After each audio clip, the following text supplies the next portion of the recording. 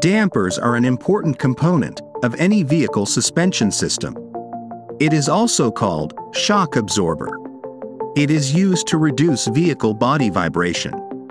During its operation, the kinetic energy originating from the body fluctuation is converted into thermal energy. Today, in this video, we will learn about dampers, its structure and working system.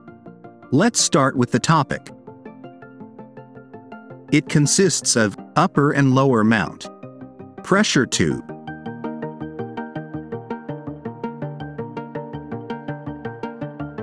working piston, piston rod, diving piston or floating piston, and gas charge. The working function of a shock absorber is very simple. It is based on the law of conservation energy. This law states that energy cannot be created or destroyed, it can only change forms. Here, two things are important: potential energy and kinetic energy. If I say it in a single line, potential energy is stored energy, and kinetic energy is energy that is in motion.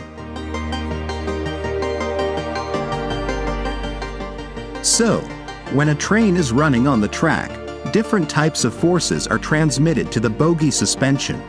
Then, the damper absorbs the forces and vibration.